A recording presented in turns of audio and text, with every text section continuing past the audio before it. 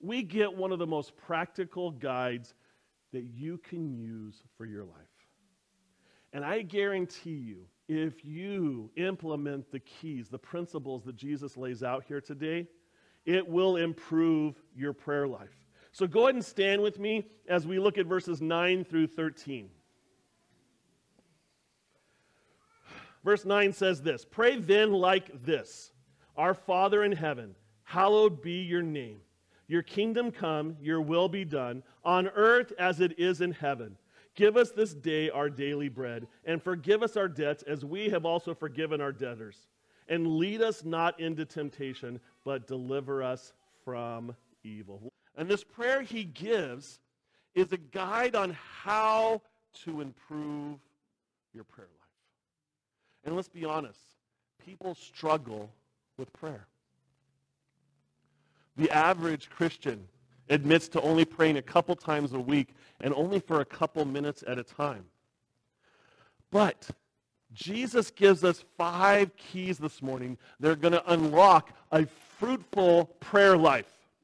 And he wants us to be able to implement these. Now, in verse 9, he says, "Pray then like this," or "pray like this." He does not say, "Pray in these words." He never meant for this prayer to be repeated ad nauseum without even thinking about it. And you know, there are millions of people reciting this prayer thinking it suffices for a prayer life, and they really have missed the point. Because he says, pray in this manner. Use this prayer as a pattern, not as a substitute. And as we learn the categories and we start to pray over those, you'll start to notice that our prayer life not only grows longer, but it grows deeper. You see, God is not, he's happy with 2 minutes of prayer, but he knows that we have much more to pray for than just that 2 minutes. And he wants to give us what's necessary. Because a lot of times, we run out of things to pray for in 2 minutes, and that's why we stop. But these things that he shows us this morning, these keys he shows us this morning, will actually increase not only the length of the prayer, but what we pray for, the depth of it. Okay? And it shows us 5 petitions. Now, we all know what a petition is. It's those things that people stand outside of Walmart with, the papers that everyone wants people to sign, right? And there's always some kind of cause that people are doing petition. You can go online to change.org, and they have millions of different petitions for all these different things. And the whole principle is that if you get a lot of people signing a petition, that it will move or sway people. You can actually change ballots or do ballot initiatives and all that kind of stuff. Well, we have 5 petitions here, but these are our petitions to the Lord. 2 petitions are to the Lord. 3 petitions are for ourselves. And so he wants to teach us. Oh, I love those Gonzalez girls. Yeah, they are lively this morning. And so 3 are for ourselves. And in the Bible, prayer is worship that includes all the attitudes of the human spirit in its approach to God. And when the Christian prays, he worships God by adoring him and confessing sins and praising him and lifting up their needs. But we should never pray out of obligation. We should always pray because God has touched our spirit. And that's what I want to show you this morning. So I want to show you these 5 keys. The first key to improve your prayer life is to adore God. Adore God. Adore means deep love and respect. My youngest daughter, who plays piano, was here in first service. She was sitting here. And I used to have this thing I would do with her, because she would come out and she would dress herself. And sometimes she hit the mark, but most of the time she would, young little girl, kind of miss the mark kind of thing. And she's like, "Daddy, how do I look?" And so, of course, I go, "Oh, Maddie, you look adorable." And I would emphasize it, and I would have fun with her kind of thing. And it'd be kind of a thing. And she loved it as a kid. Not so much as a teenager anymore, And so, but I do it to mess it with her sometimes. But it's just it was my way to show that deep love and just kind of praising her and all that kind of stuff. And it was kind of our thing. Well, The Lord is encouraging us to adore the Lord. Okay? To show that deep love and respect. And that's what we see here, because I want to show you two facets right here. First of all, he prays, "Our Father in heaven." Okay? So that's the adore, and I'll explain that more.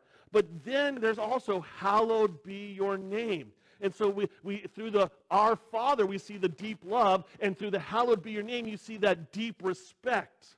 Now, what's interesting in those first two words, "Our Father," we see the Aramaic word Petros, okay, which is where we get father, paternity, all that kind of stuff from.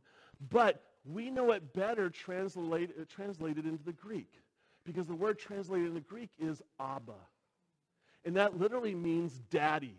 And what we look at this now, we see the Lord's Prayer as this formal prayer and all that kind of stuff. But Jesus actually meant it as the exact opposite. Because he says, when you start to pray, to say, "Our Daddy." Why?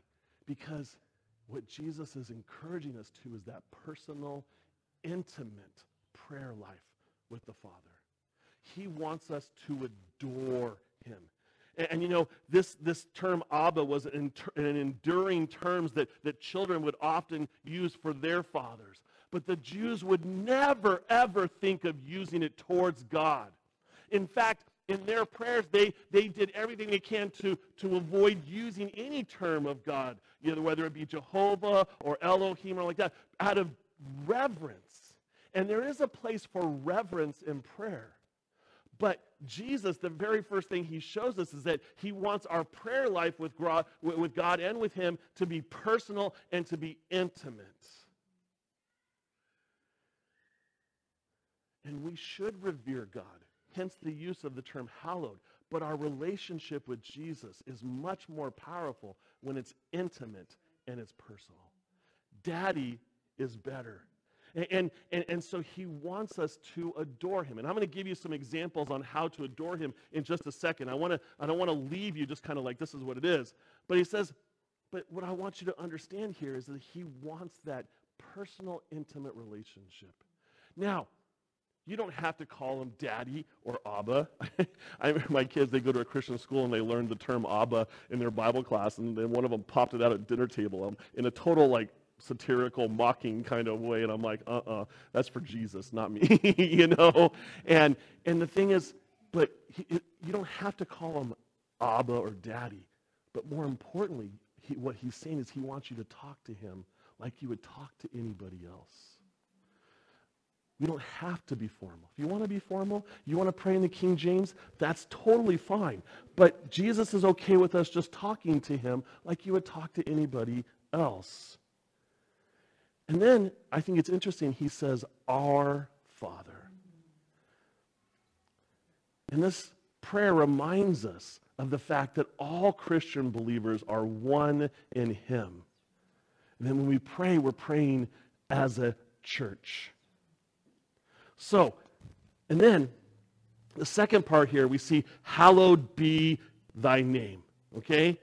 And that is a phrase in the Greek, asking God to enable us and all men to recognize who he is and to honor him.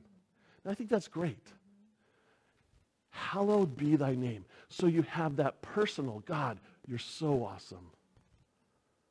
But at the same time, you're praying in that reverent manner, like, God, you are the almighty, all-knowing, everywhere God.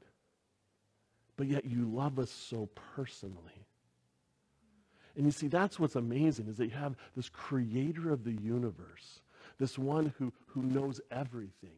He knows the hairs upon your head. That's how well he knows you. And he wants you to know him that well. But part of that is the reverence, that always remembering, while he's your heavenly Father, he's also the almighty God. And he wants you to recognize that. Now, I told you I'd give you some example, and David gives us some clues, okay?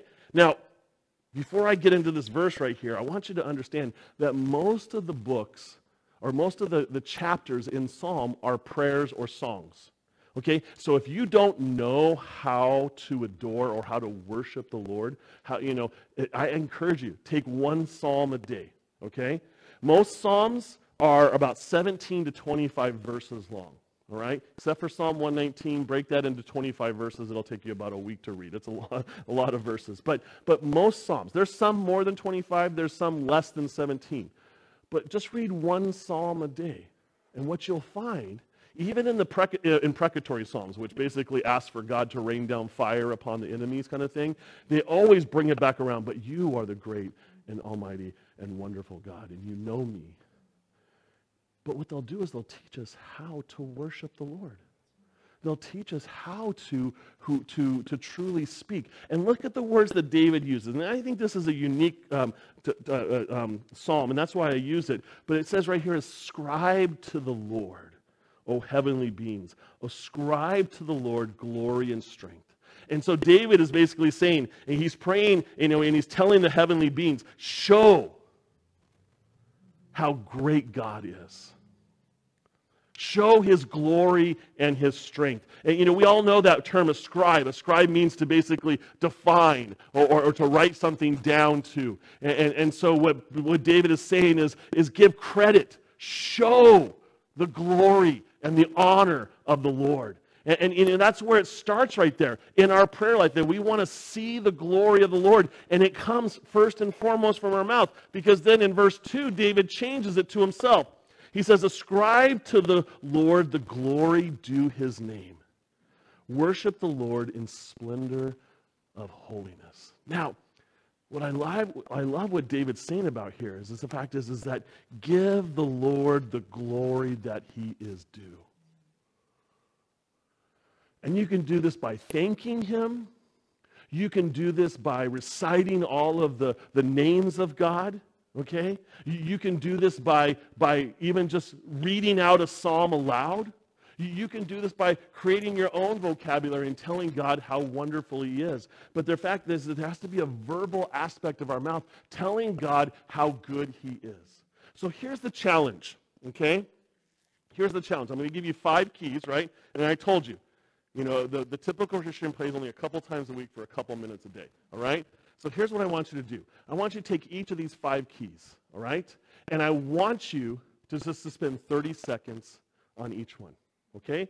Now, if you do 30 seconds on all 5, you'll end up at 2.5 minutes. Okay? So you'll break the national average. And I'm going to challenge you to do it every day this week. And you can use a journal about the things you're praying about. But that's what I'm going to challenge you guys to do. Okay? So you're just spending 30 seconds just glorifying the Lord, adoring him. And I guarantee you that as you do this, you'll realize that it will grow your prayer life. Not so much in the sense of just time, but you will grow your prayer life in the sense of the recognition of how miraculous God is. When we take the focus off of ourselves and our needs and we give him the glory,